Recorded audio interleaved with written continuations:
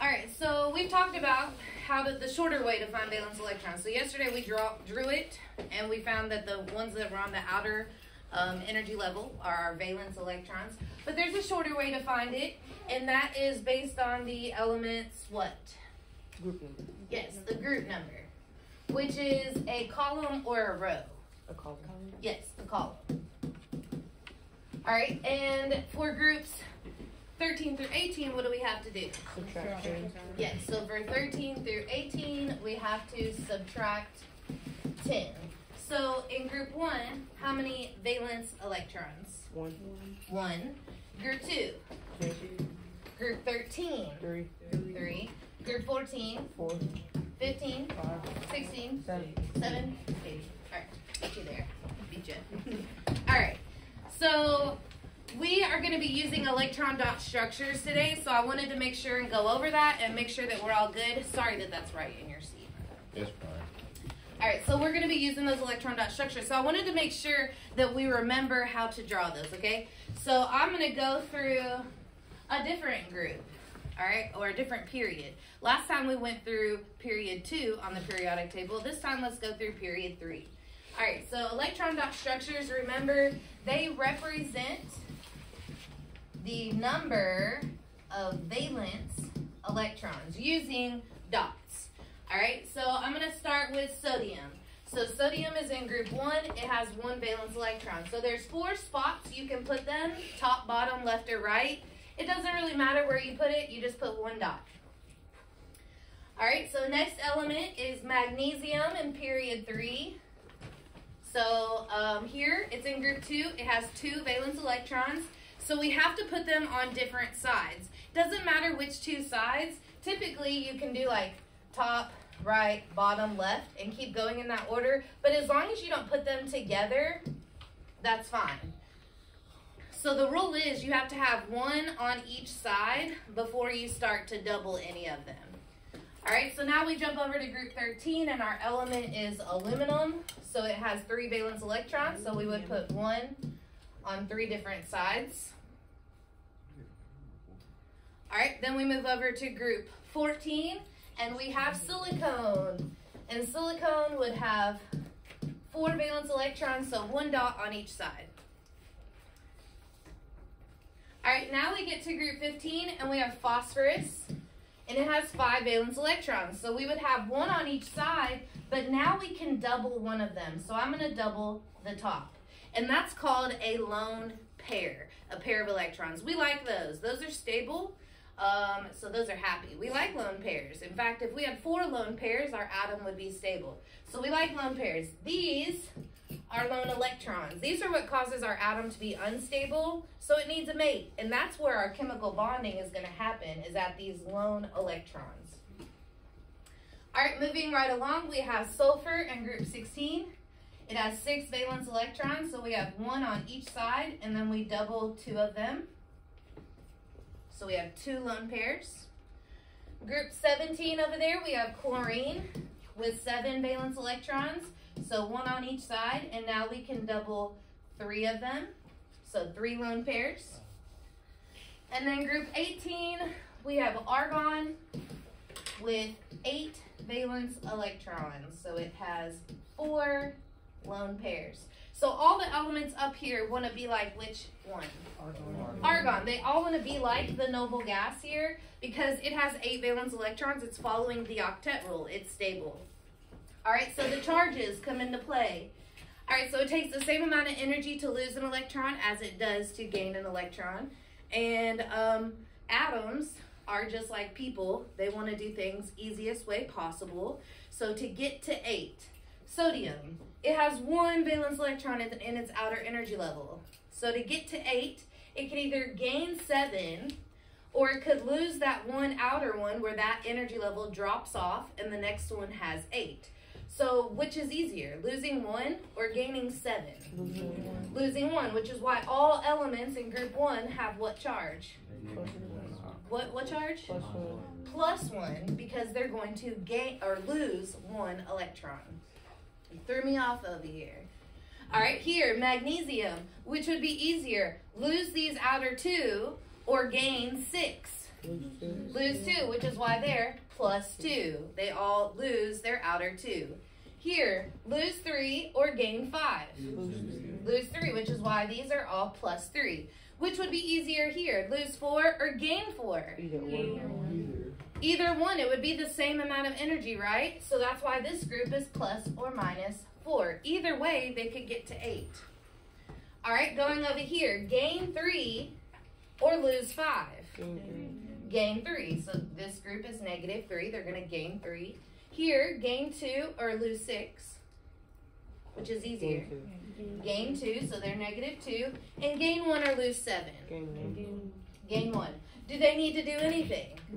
No, which is why they have no charge. So that's how the charges come into play with these atoms, with how many valence electrons they want to gain or lose to get to 8.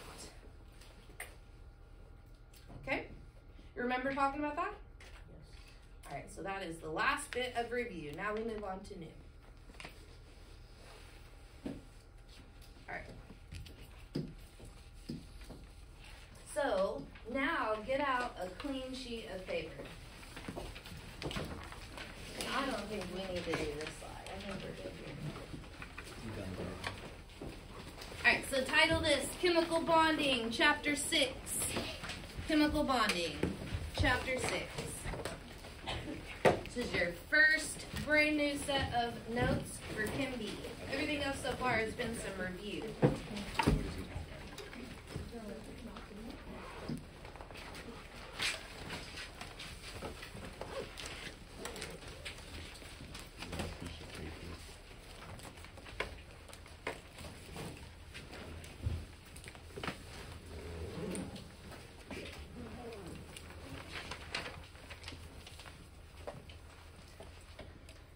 Alright, so you're doing Chapter 6 vocab right now, but Chapter 6, I think Mia emailed me, it was you yesterday, right, that told me that the book, the part that I'd uploaded, I think my file is too large, so it won't download.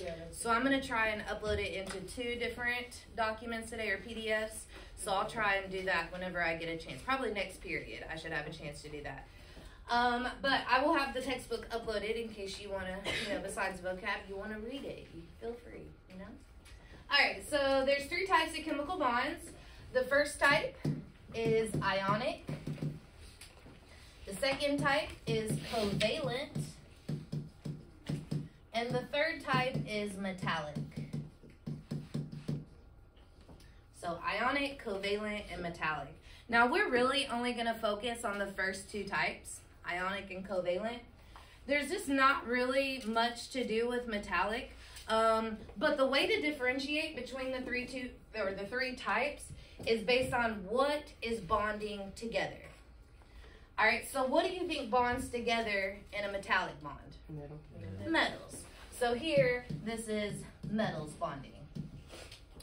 All right, well, what did we learn that ions are? Atoms with a what? Charge. So we have positive charges and negative charges.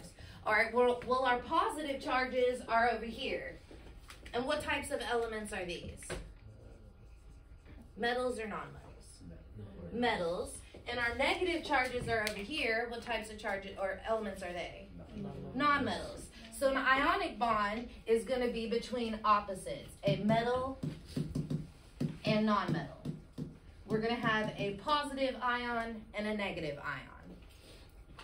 So in looking at those combinations, and don't include metalloids, okay? Because hopefully you remember that metalloids are just elements that can have properties of metals or non-metals.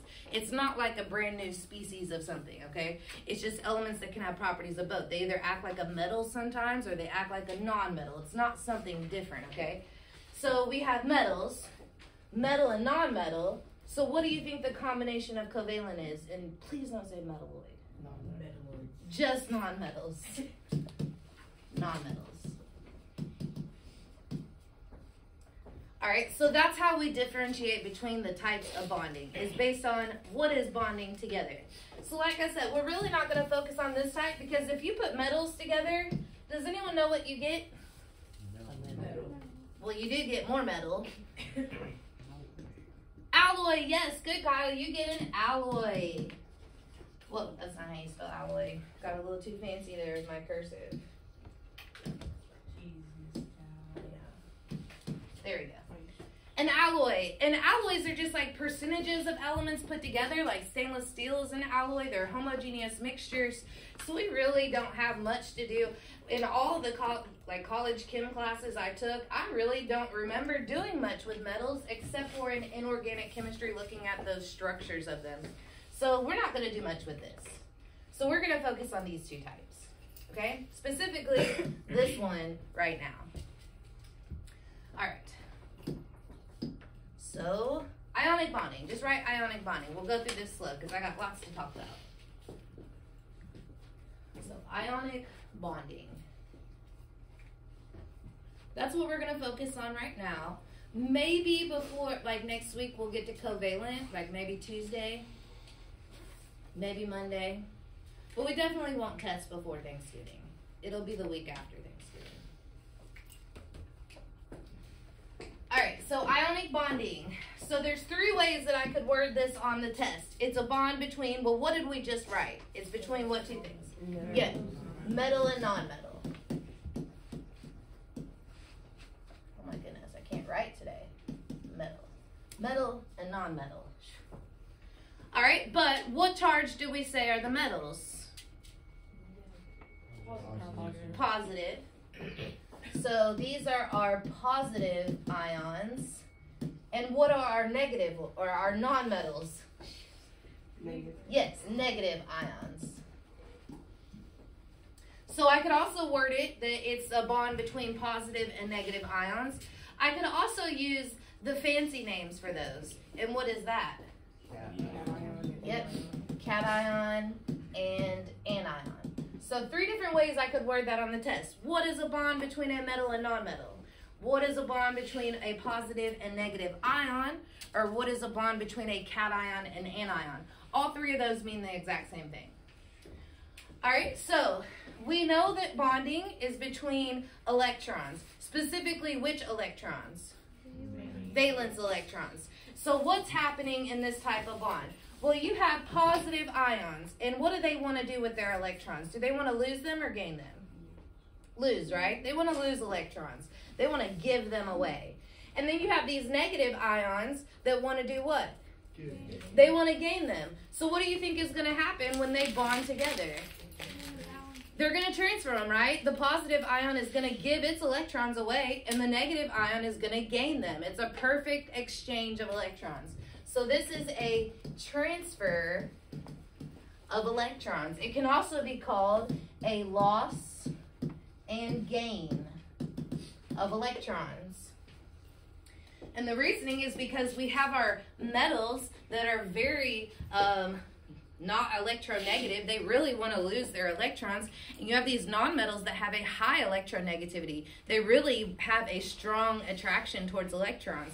So whenever you get them in close proximity, they're going to want to exchange those electrons. And that's how they chemically bond. All right, so we have opposites here. And what do opposites do? They attract. So do you think this is a strong or weak bond?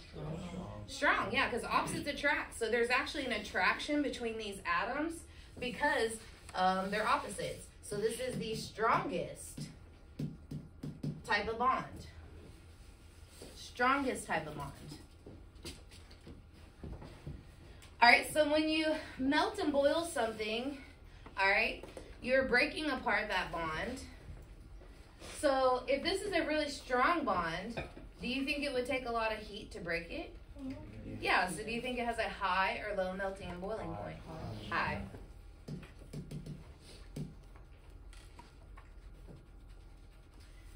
All right, now even though we're putting ions together and ions individually have charges, when we put them together, we're going to have to balance them out to where our overall compound is electrically neutral. So at the end, we should not have any charges left over.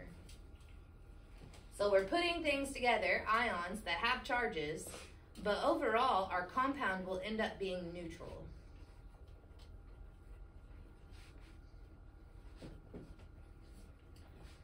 So an example of an ionic compound is table salt.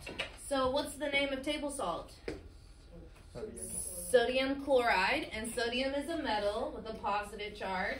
Chlorine is a nonmetal with a negative charge, so that's an ionic compound. Do you agree that table salt at room temperature is a crystalline solid? Yeah. Yeah, it's a crystal. All right, so most ionic compounds are crystalline solids at room temperature. Most are crystalline solids at room temperature. Can you just put crystals?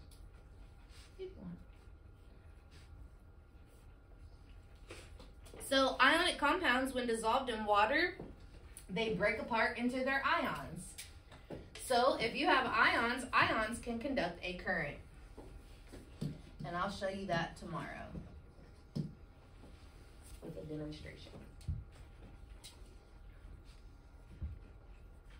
So when dissolved in water, ionic compounds can conduct an electric current. So those are all the properties of ionic compounds.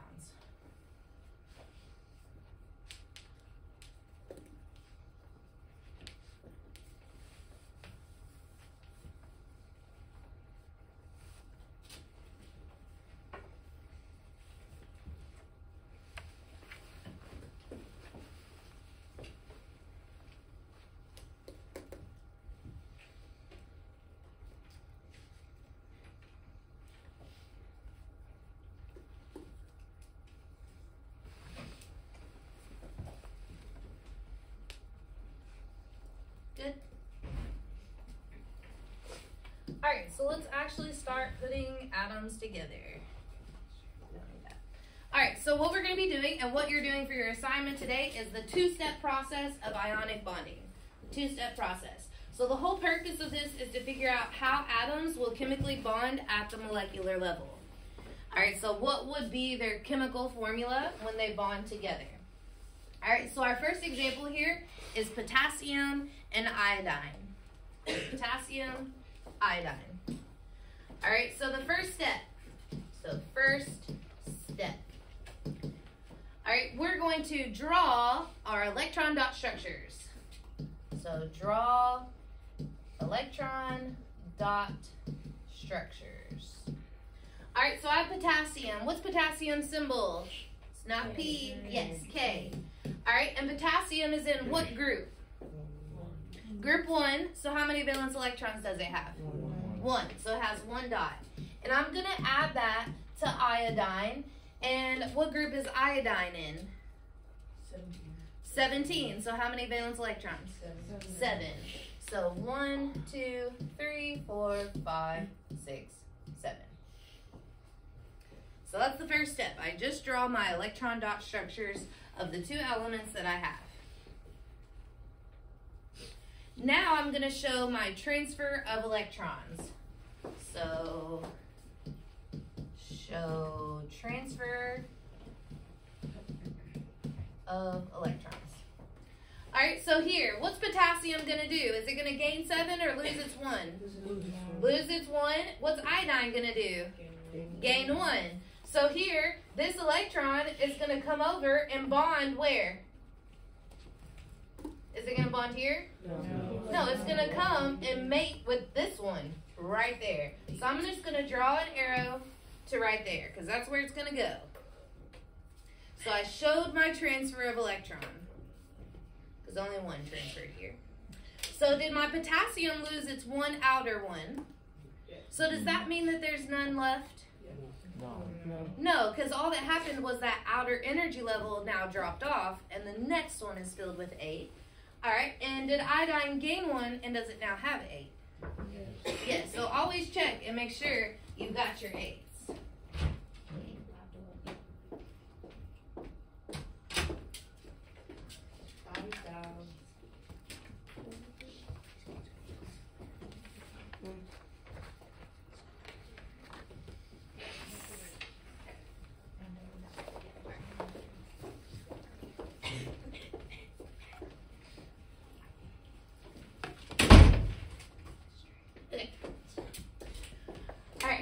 Now we can go into the second step.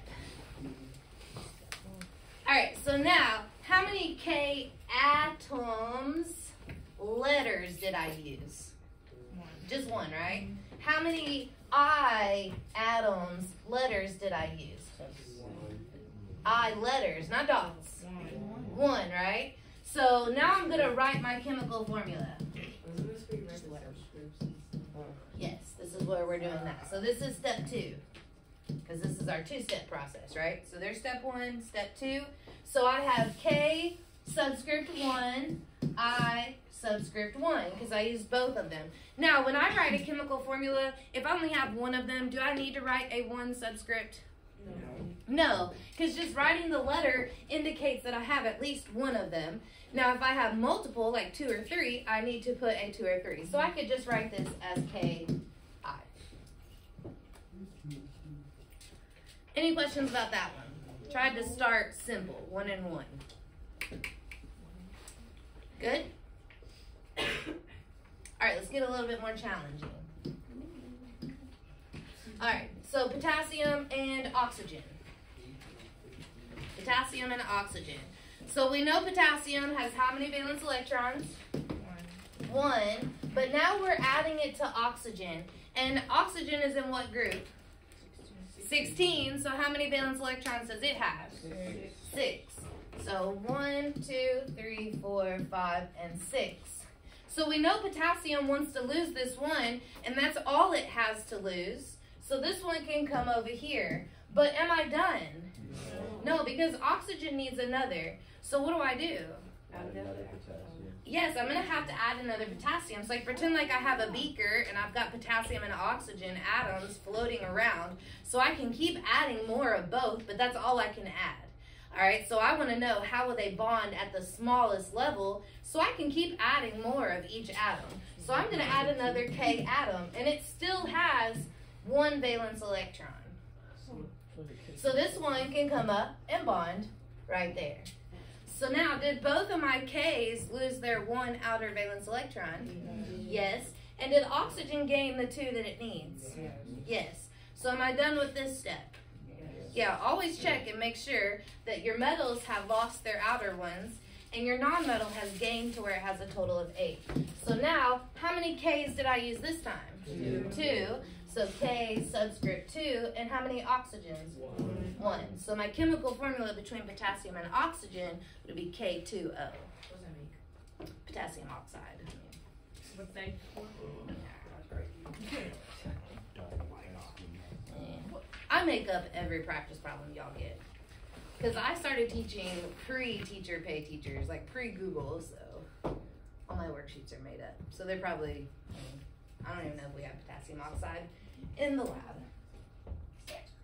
Any questions on that though? All right. Okay, go ahead and end the video.